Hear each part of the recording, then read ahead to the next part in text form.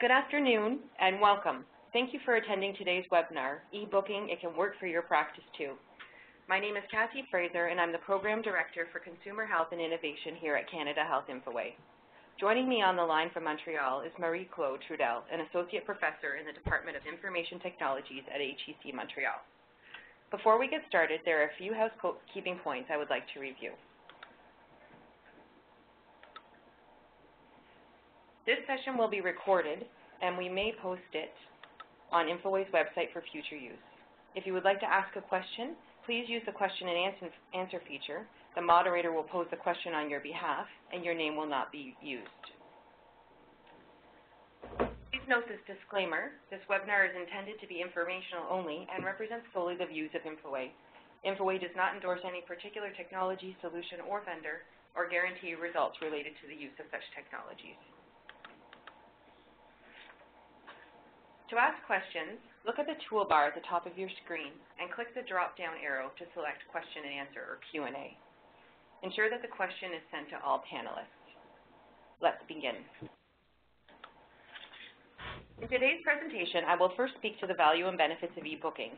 Then Marie-Claude will share the results and lessons learned from the e-booking benefits evaluation study, which was conducted in 6 primary care practices in Quebec.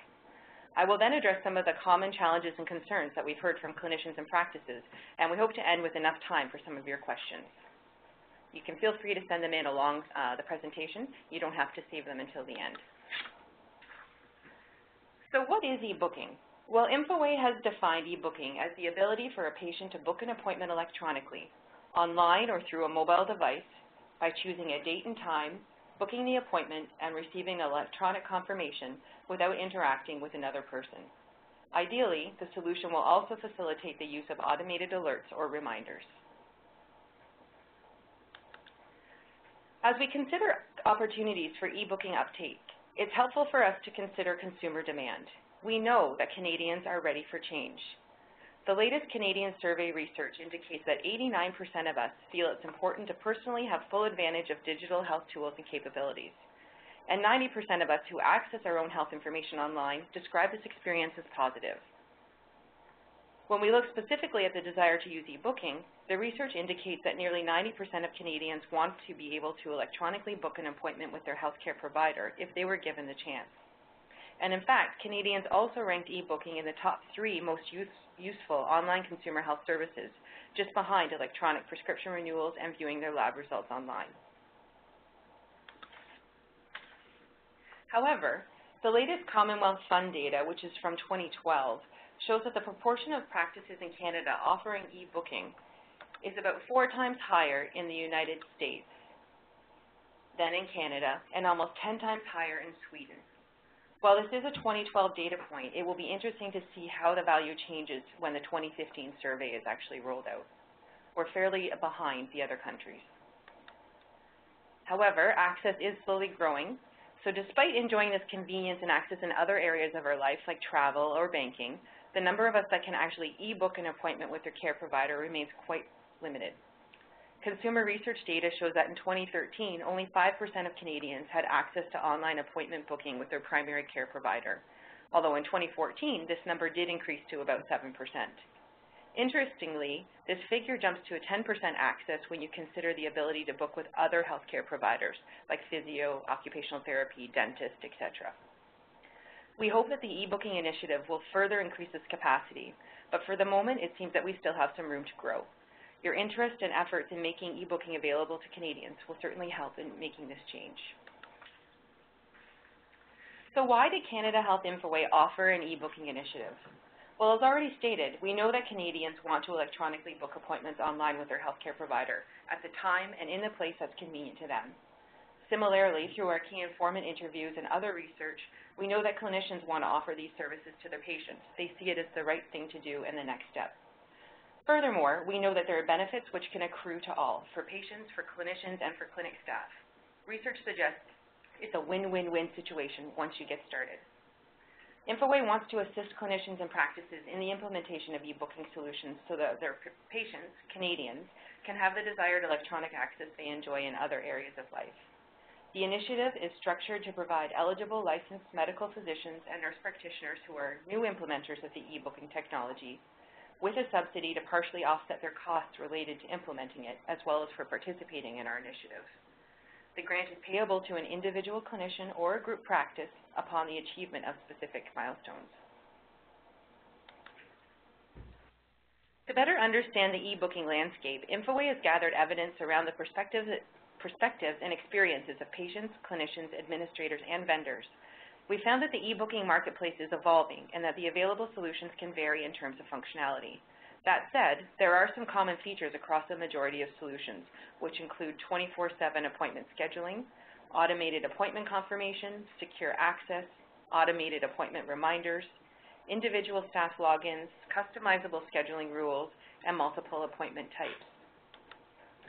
Some solutions also offer these additional features, such as appointment integration with a patient's personal calendar, automated cancellation notice or rescheduling options, text options, waitlist creation, and integration with mobile devices.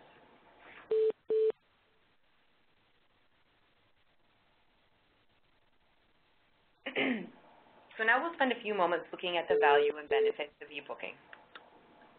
Early adopters have consistently reported clear and straightforward benefits of e-booking for the provider, administrative staff, and the patient. For instance, interviews with e-booking adopters in Canada have highlighted provider benefits such as reduction in no-shows, increased ability for patients to cancel and rebook appointments themselves, gains in administrative staff efficiency and satisfaction, as well as improved patient empowerment and satisfaction. These reports were further supported by evidence in the international literature, so while the data seems to be corroborating nicely. Looking at each of these a little more closely, productivity gains seem to be achieved through a reduction in no-shows as well as time savings generated at time of appointment booking. For no-shows, providers in their clinics can experience reductions in no-shows and last-minute appointment cancellations, better replacement of canceled spots, and optimization of schedules with fewer gaps in a day. One clinic in BC noted that e-booking reduced no-show appointments from 13% to 3.8% of all of their appointments, a sentiment that was echoed by other early adopter practices. When patients fail to arrive for scheduled appointments, it not only interrupts the flow of patient care, but it also hurts clinic productivity and potentially revenue if the appointments cannot be easily filled by same-day appointments. From a time savings perspective, in addition to eliminating backlogs and other time-consuming tasks for staff related to triaging patients at time of appointment booking, a study in Alberta showed an 80% reduction in the time required to set up a single appointment by providing online scheduling tools. For staff and provider convenience, staff are able to reallocate their time and focus on higher value tasks, increasing their satisfaction. And features of the solution like individual staff logins, the customizable scheduling rules, multiple appointment types, all help providers and practices to maintain control of their schedule. And of course, in considering patient convenience and satisfaction, the fact that you can book an appointment 24/7 is very convenient. And the fact that you get an appointment confirmation immediately confirms that you have care and access to care when you need it. The automated reminders and alerts helps us all in our busy days and schedules to remember where we're actually supposed to be and when. Our research also suggests that e-booking solutions are quite affordable. Some electronic medical records may include e-booking as part of a suite of services at no extra cost, while other solutions use standalone booking solutions, some of which can cost as little as $20 a month for a solo user or up to $40 a month for a number of clinicians. There may also be some additional fees for items like reminder notifications, which may not be part of the setup fee or original monthly cost.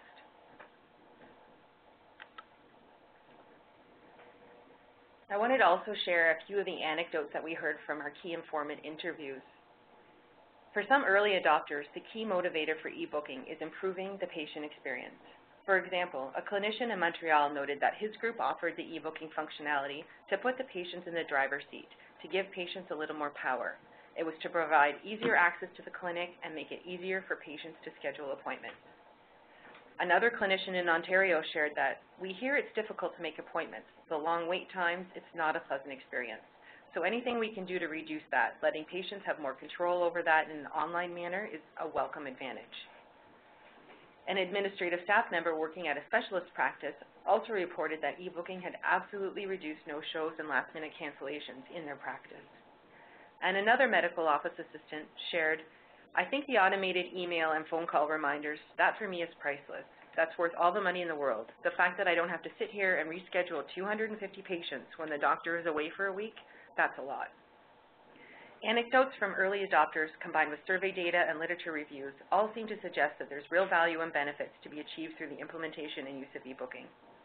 I'd now like to turn the floor over to Marie-Claude so that she may share the findings from their research study. Marie-Claude, over to you. Thank you very much, Cassie. So I'm the one presenting today, but our research team is composed of Guy Paré, research chair in IT and healthcare at HEC Montreal, and also Pascal Forget, assistant professor at Université du Québec at Trois-Rivières. I'm very happy to present our findings about the adoption, usage, and impacts of e-booking systems in medical practices.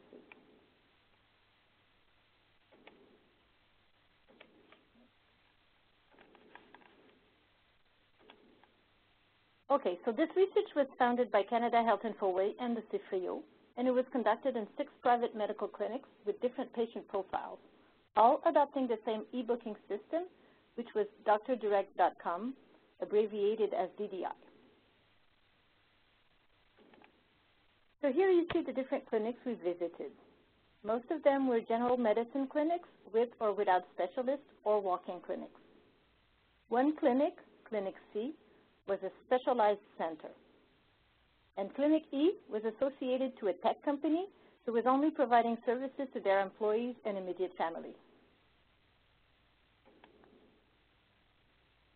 The e-booking system we studied is basically a secure web portal where patients can access their doctor's schedule 24/7 and book an appointment without the assistance of a secretary. The patient can also modify, confirm, or cancel the appointment online. 2 reminders are sent automatically by the system. The first one is an email reminder 5 days prior to the appointment, and the second one is an automated telephone reminder 2 days before the appointment. Whenever a patient is not successfully reached after 3 automated phone calls, the secretary tries to call the patient the day prior to the appointment to confirm. The system can also track information about no-shows, repeated offenders, and also new patients. The DDI solution was chosen for this study because of its interoperability with the Kinlogic's electronic medical record system, which was the most widely used EMR in medical clinics in Quebec at the time.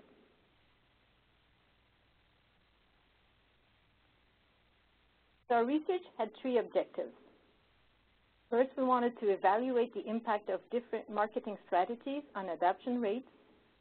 Second, we wanted to measure the benefits perceived by patients after they have used an e-booking system, as well as their intention to continue using it in the future.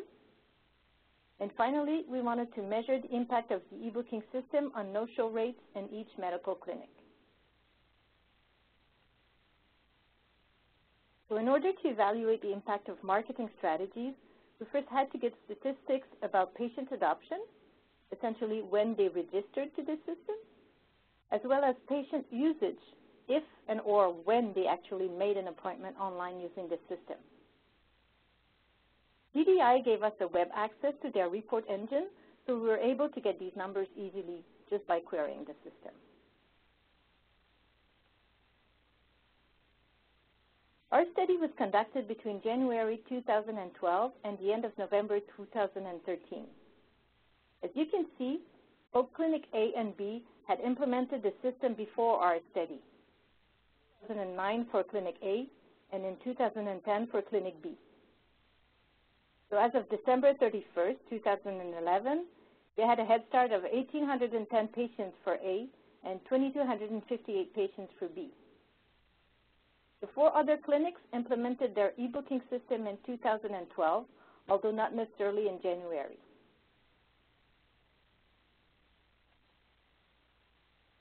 The number of availabilities or time slots put online by doctors were on the rise for all clinics except at Clinic A.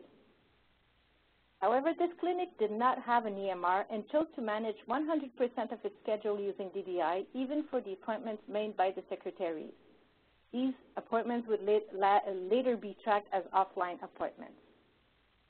Therefore, this decreasing slope could possibly reflect their functioning with one less doctor in 2013.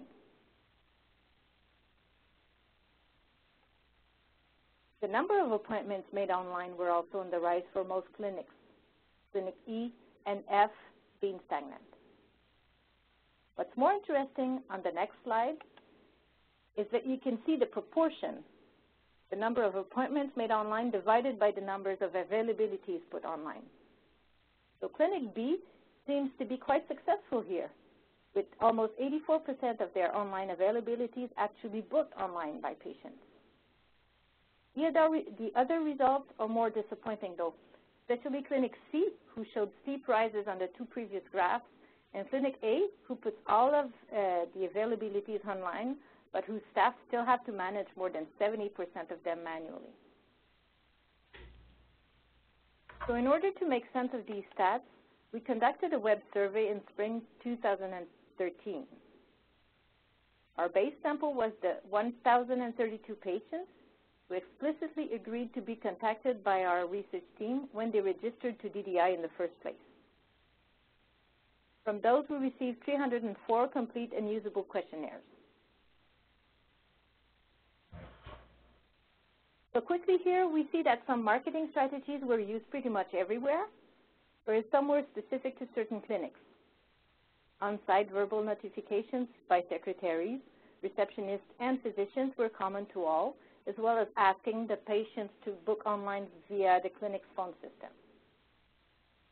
From this, we clearly see that the main motivator for patients to enroll in the system was the recommendation of the secretary during an earlier visit to the clinic. Half of the patients mentioned they were influenced by this strategy. Verbal recommendations from treating physicians comes second with 20%. The voicemail message and the banner or tab on the website both motivated approximately 15% of the patients, and the other strategies had marginal effects.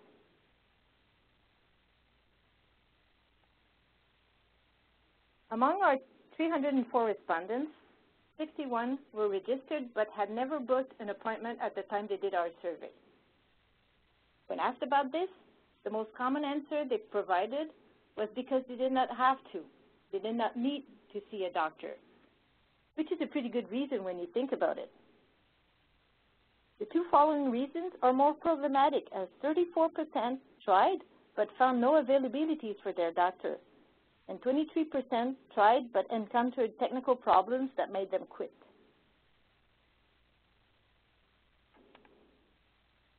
Now about our second objective, perceived benefits. Overall, the perception of the e-booking system is quite positive, as you can see here. The most important benefits, though, are related to flexibility, as patients could see several availabilities before choosing one, and they could do that whenever they wanted, even in the middle of the night. Time savings were also important. The elimination of wait time, constantly having to redial the clinic's number, or even having to go in person to the clinic. Finally, some mentioned the system would allow them not to forget their appointment because of the reminders, and thought this was a benefit.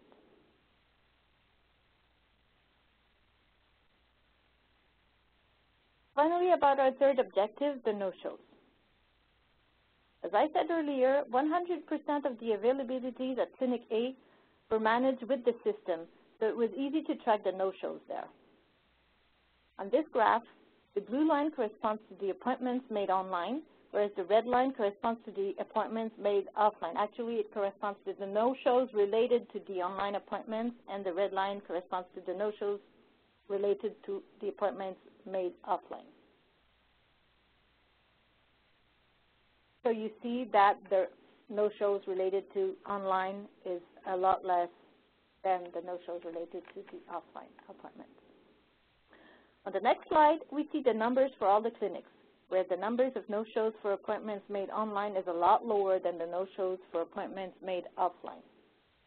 All these tests were statistically significant.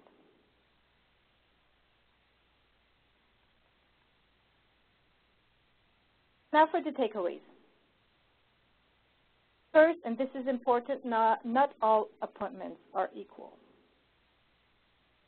Some doctors don't want to put their availabilities online as they trust their secretary to filter the request and appoint the patient to a time slot that will be consistent with the nature of the problem and or the patient condition.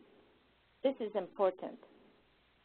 Pop-up filters can be developed and provided as a solution, but unfortunately, patients can always provide false information in answering the questions, intentionally or not. Ultimately, a better integration with the clinic's EMR would allow the system to consider the patient profile before offering availabilities. Hence, it would become somewhat of an expert system.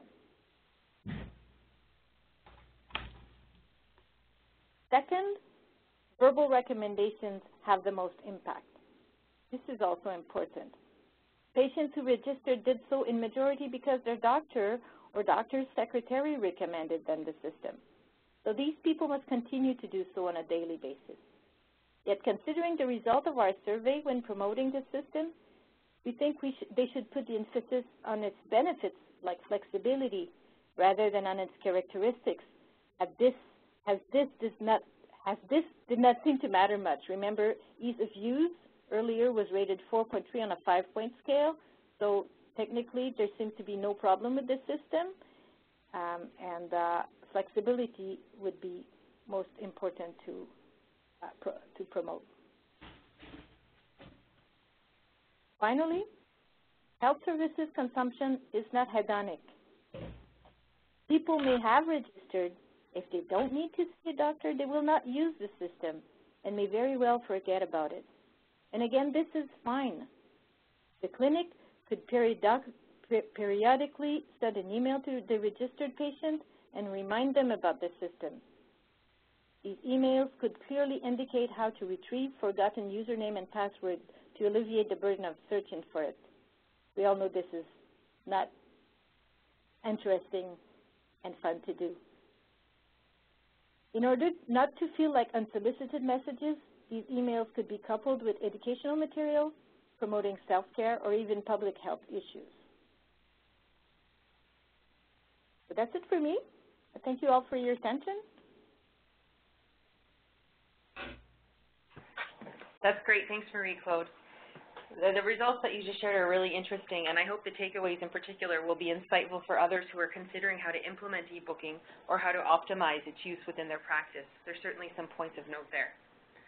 Now I wanted to bring to light just some of the common challenges that we heard, or some of the concerns we heard when we were doing our research and talking to early adopters or those that were thinking about it but were a bit worried to go ahead. So one of the common questions we had was, how can I make sure I don't lose control of my schedule? Well, we know that e-booking solutions often have robust filtering options that direct patients to choose the correct clinician for the correct amount of time for the correct appointment type. Even if the patient makes a mistake or the clinician desires a change, with most e-booking solutions, the patient can be notified automatically and can reschedule appropriately. Early adopters reported that the clinic does not give up control of the schedule, but merely the burden of filling it.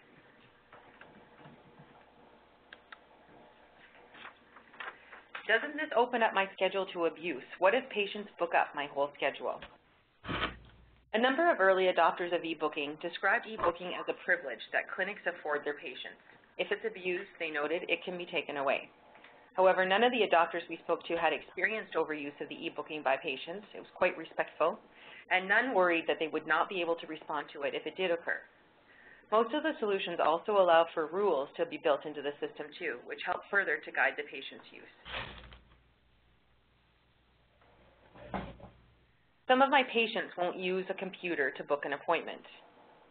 While we understand this concern, research suggests that consumer use of online tools is rapidly increasing for all ages and demographics.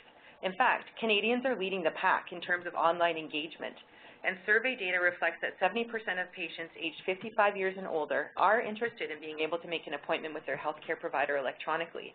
This is equivalent to the percentage of patients in the age grouping of 35 to 54 and 18 to 34. Likewise, Canadian market data shows that 3 out of 4 Canadians now own smartphones, well above the rates of use in the United States and other developed markets.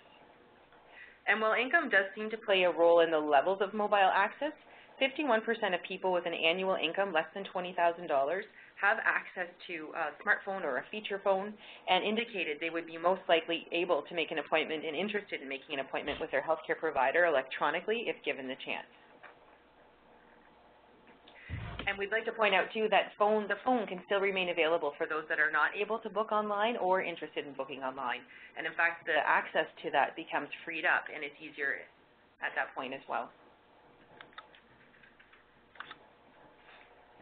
I have some appointment slots in my schedule that I don't want people to book online. Well, e-booking schedules can be customizable. If a clinic wishes to reserve afternoon appointments for walk-ins, for example, or every Wednesday morning for annual checkups, staff can make those appointment slots unavailable for online booking or only available for particular types of appointments.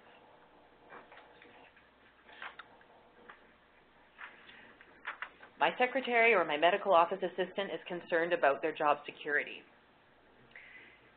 The MOA role, or secretary front desk staff role, is highly valued and necessary in most practices. For those practices who are not yet e-booking, managing the phones comprises a large part of the time spent by someone at the front desk. Their perspective and input is critical in determining the new workflow when implementing an e-booking solution.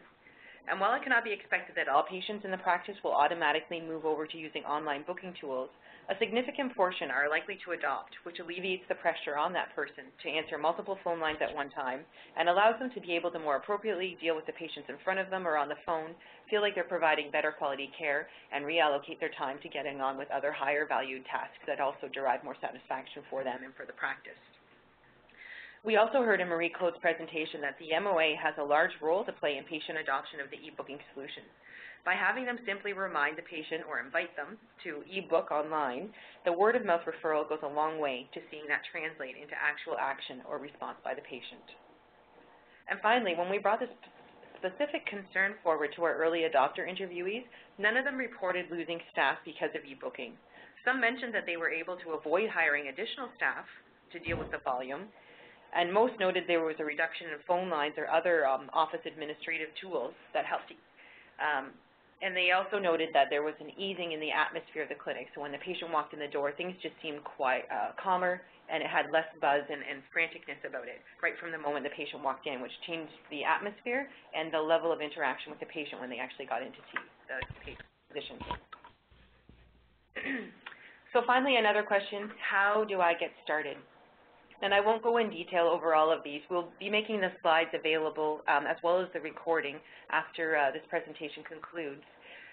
But in thinking about it, one of the most important things for a practice is to determine what their business requirements are. You need to consider your business needs, and if you're wondering, like, what are all the aspects I should consider even, maybe thinking about some of the commonly available functionalities that we noted would be a great way to get started and ask, are these useful for me? Are they necessary in my practice? Which ones of these are a priority and necessary for me? And you got to look at the full context of your practice. How many clinicians are there? What types of clinicians are there? Are unique scheduling rules required for each one, or does everybody practice in the same manner? Do you need individual staff logins? That kind of thing. Once your business requirements are understood and prioritized, so you know which ones are mandatory that are a deal breaker for you, you can go about connecting with vendors and looking at available solutions. You want to make sure that the solution that you select meets your prioritized business requirements. You also want to remember to consider privacy and security impacts to make sure that your information and the patient's information is secure. And then also thinking about what kind of training and implementation support can you get, and ongoing support after the e-booking solution has gone live. What can the vendor provide for you? So those are all important things to consider as you're making your decision.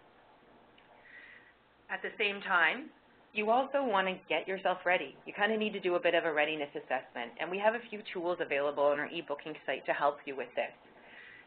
For example, we have our change management tips before you launch document to help you think about, what are your training needs? What are the scheduling rules you might want? How are you going to introduce this to patients? How are you going to sustain communications and provide support for lost passwords or that kind of thing? You also want to conduct a workflow analysis. How do you work now? How will you work in the future? Who's still going to answer the phone, or how is an online appointment going to be booked as well as an in-person appointment going to be booked? You want to make sure all roles and responsibilities are covered off.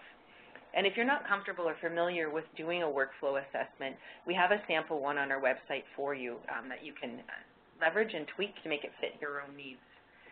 And then once you get going, it's important to think about, how you're going to optimize the solution to get the best gain and value for your practice as well as for your patients.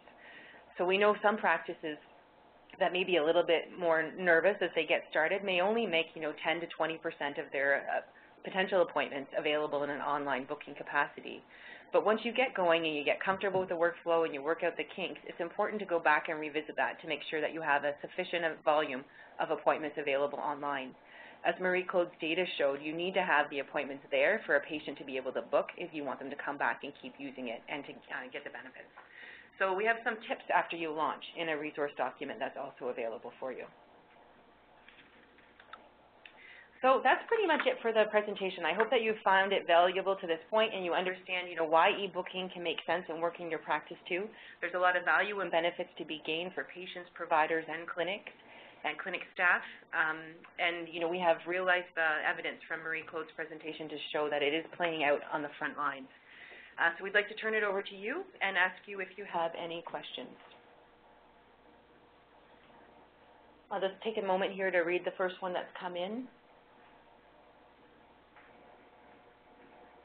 So the first question, it's a very good one, thank you, is asking, is there any confusion when we say that there's 24/7 appointment scheduling? Are the patients interpreting this that they can actually get an appointment 24 hours a day, 7 days a week? We haven't run into that at all or heard that anecdote yet, and I think it's probably a matter of how you communicate the message. That, this is more of something that we would tend to promote as you're thinking about a solution and thinking about the patient access and convenience, that they can use the online tool 24 hours or 7 days a week, but a clinic is still open during its normal hours of service, and the appointments that would then pop up would be within those lines as well. So I think choosing your messaging carefully in your marketing and communications materials would help to alleviate that, but we haven't heard any concerns in that way. Thank you for the question. Oh, sorry, Marie-Claude, do you want to add to that? Well, just because it's funny that it's interesting, that question, because we had somewhat of a problem with that when we were analyzing our data, and just communication problems when we were talking to the programmers, because we wanted some information, and you need to be very specific when you ask questions such as when did this appointment was made, when was the appointment actually made, what is making the appointment. And so at one point we decided to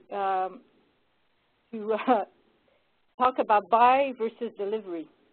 And I think the 24/7 here is the buying of the service, not the delivery of the service. So you need to find a way to promote that to the customers. I mean, it's the buying of you can buy something on the website 24/7, yet it will be delivered to you probably on a weekday between 9 to 5.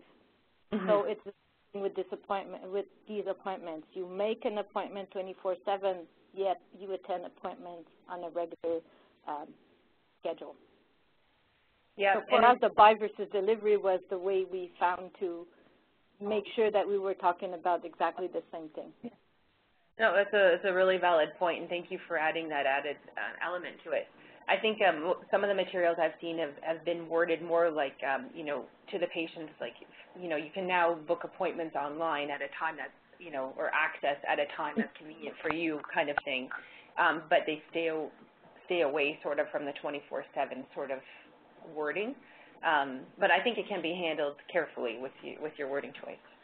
You're right to point that. You need to be careful. Okay, we just had another question come in. It says, how much prep do I need to set aside to implement? And Marie-Claude, maybe I'll just flip this one to you right away. Did you have any anecdotes from your clinics in Quebec on this point? How much preparation they had to do? Yeah. Well, actually, because it was a pilot project, I would say that maybe they were learning all along. So I guess now they wish they could have prepped more before, and especially the filters. As I said, none of the clinics we were working with thought about it before, thought it truly, thoroughly. So some problems occurred because of that. So you need to really think fully about what type of examinations you want to be put online, and you need to be careful to put the right amount of time and to build your filter or your pop-up quiz or whatever the way you implement it, just to make sure that it will put the right patient in the right type of slot. Otherwise, you'll end up having a lot of problems. And I think clinics wish they would have had more time doing this, or they would have. They wish they could have thought about it before. But you can think about it when it's the first time it's a pilot project, so they were surprised about it. Yeah, that's interesting. I think it's a classic case of you don't know what you don't know, and sometimes figure it out along the way. And that's what we're hoping some of the change management tools that I just mentioned will be able to help prompt the practices who are thinking about it to just even think about. At a conceptual level, it seems like it's a simple thing, and I think it is, but it will go more smoothly when you actually put the prep work in it and get yourself ready and make sure you've thought about, how is the phone still going to be managed? Who's doing that? How does it get booked into the EMR and those kinds of things? Integration may or may not be there. From our white paper, I was just going to say one more thing, that we heard a range of the time to implement, and we have this these quotes in our white paper as well. But one physician said, it took virtually no time at all to get the solution up and running. In that particular case, it was a standalone solution, and they were able to customize the rules easily. It was a smaller practice, and there wasn't a lot of training time for them to use it.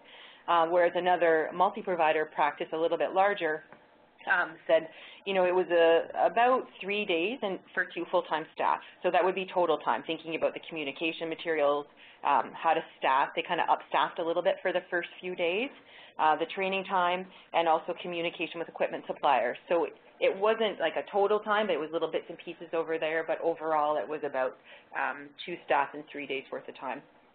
Yeah, so it's quite easy. It's fairly easy. What I wanted to add is about the filtering or the pop-up quiz. Sometimes it may happen that the pop-up quiz will enter at the end. Unfortunately, you should phone the secretary because it's kind of a dead end, and it's possible some particular cases may be difficult, and these people may be routed to the secretary still. The other thing I wanted to mention was about specialized clinics. When you need a prescription from a general doctor, these pose particular problems, and it may take a little bit more time because the workflow is different. You need to make sure that you receive the prescription from the general doctor, and so you have, again, additional filters, and so this may ask for more preparation. That's good, thank you. And that actually leads into another question that we had, or addresses partly, could the use of filters be used to facilitate triaging? And I think, absolutely that is the case. There's quite a range of e-booking solutions out there, and they all offer different functionalities. So it's something that you would want to consider as you were selecting your solution. But in some cases, you can incorporate a little bit of a patient questionnaire or 1, 2, 3 questions to help the patient select the right appointment type, or perhaps it's linked to a specific appointment type that the patient gets booked into. Sometimes the appointments include the reason for visit as well. So if on the back end, the practice clinician MOA thinks that the patient has booked themselves into the wrong appointment type based on the reason, they can look at that at their own convenience as well and suggest rescheduling the appointment too. So it can kind of work from both ends. And then we have another question saying, is there any data on the volume of lost passwords? How frequently does this is this experienced by patients? I don't have a formal number myself on that, Marie-Claude. I don't know if you did from this research study. Me neither, because this is something that we were not able to ask. It was too personal as a question, and we should, if we could, we would go back to these clinics and ask them, because now most of these clinics started using the system, putting online availabilities while we were conducting the study, so we didn't have enough time to monitor these behaviors. But you can be sure that I'm pretty sure that these numbers, for those who registered fairly quickly when they learned about the system but didn't have to book an appointment at the same time, these people will probably need to ask for their passwords, but we don't have these numbers so far. And then I can also just add to that that some of the solutions would allow a patient to reset their own password if they've forgotten it, similar to other online things that we do. So it can be managed at the time that a patient needs it quite easily without any intervention from the clinic. And in other cases, we've also heard that anecdotally, some clinics with earlier versions of solutions did spend a little bit more time on the phone helping patients as they got used to the online booking tool, but that was a transitional kind of thing, and that angst or activity did go away with time as patients and then the clinic itself became more familiar with use of the solution. So it's like with anything. I think you can always experience, a few bumps along the way, and this would be along those lines, but it's not a sustained kind of thing. It's temporary, and then the overall benefit is still, suggested to be worth the effort, for sure. And what we heard is that it was worth it. I mean, the time that some secretaries spent with the patients, helping them to use the system, it was worth it, because after that they saw a big decrease in the phone calls they would receive. Perfect. So it was time well spent. We have another question here asking, how much time would a receptionist spend working with the e-booking system on a daily basis? And is there anything that they have to do once it's set up? And I think it really depends on how each practice is set up already. Whoever is currently booking appointments and managing the volume of that right now is typically the person who would be involved in the booking after.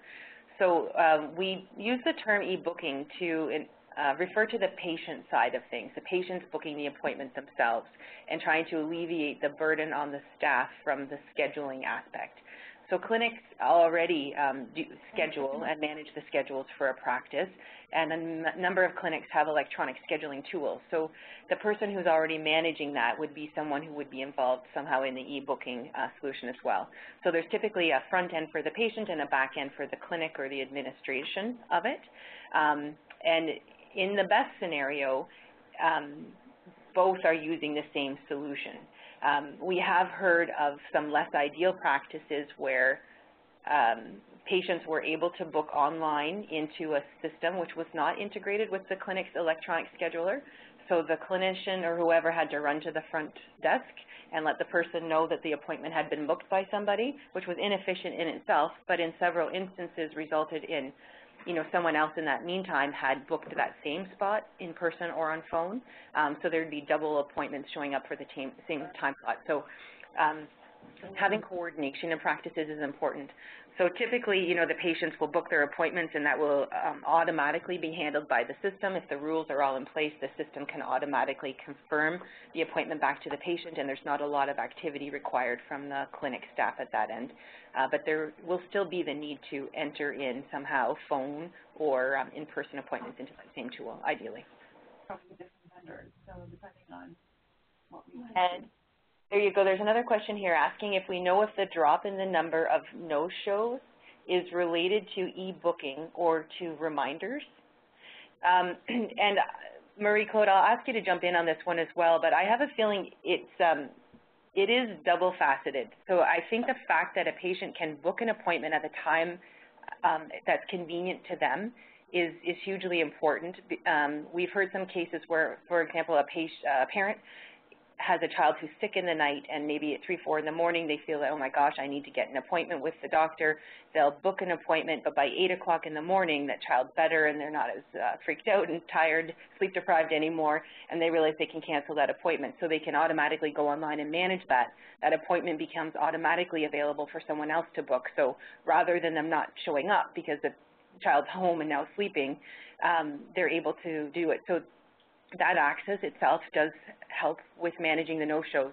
The use of automated reminders, though, is also linked to it, too, and I think it's a bit hard to tease them out. I don't know, Marie-Claude, if you have anything to add to that.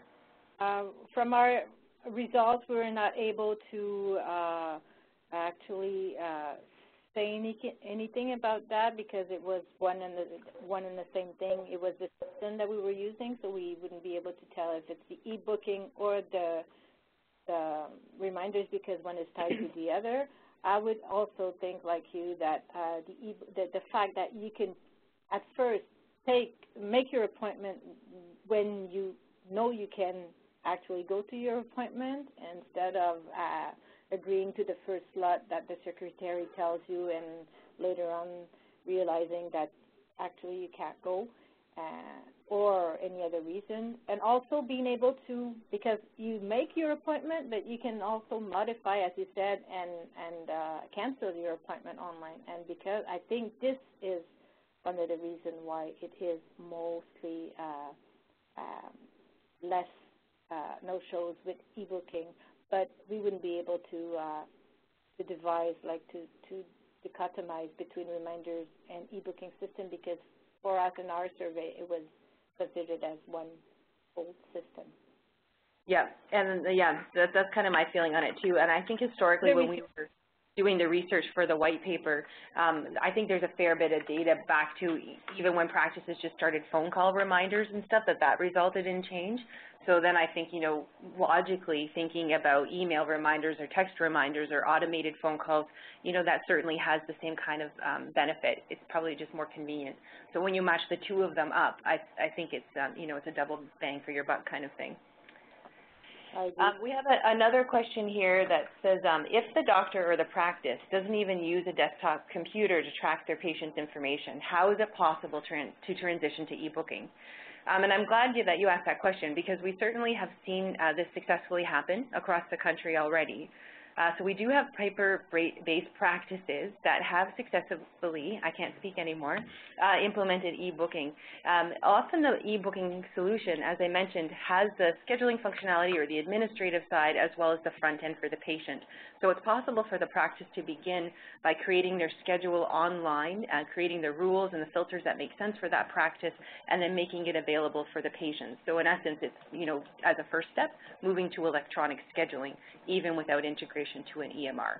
You don't necessarily have to have a computerized practice to be able to get this benefit for yourself as a practice or a clinician, as well as afford it to your patients.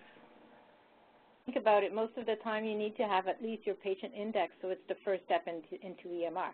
So you need to build your patient index so that because these are, considering that most clinics don't accept new patients, only the patient of these clinics will be able to make appointments to those clinics, so they need to be in the system in the first place, even before they register.